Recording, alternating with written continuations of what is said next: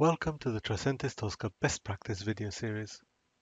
Best practices are not rules, but guidelines to help you learn from years of experience without having to learn everything the hard way yourself.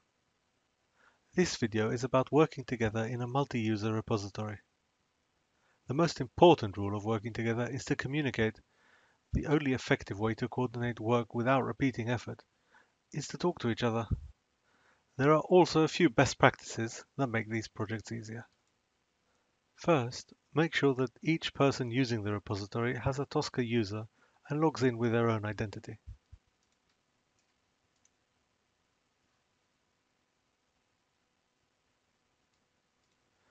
Each distributed execution agent should also have its own user. This helps make everything more orderly and allows us to easily discover who has a test case we need checked out or which execution agent failed last night.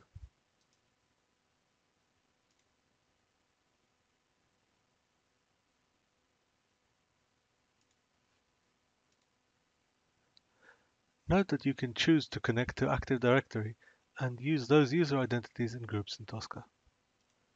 Admin users are Tosca users who have access to the user management panel. It is a good idea to have more than one admin user defined, but not everyone should have admin access. At some point, you may have test cases or data that need to be segregated from other teams. To allow for this, you can create different user groups, each containing various members. In turn, each folder or object in Tosca can be limited so that only members of a certain group can edit it. This is the owning group.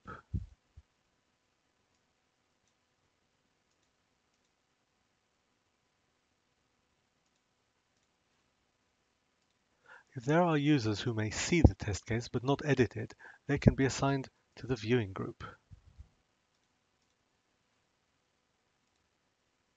This folder will not be available to users who are not in these groups. To finish, we also recommend that all users keep their machines at the same configuration. This way, tests will be more consistent across machines and subtle differences in setup won't impact results. I think that's enough for now. Thank you.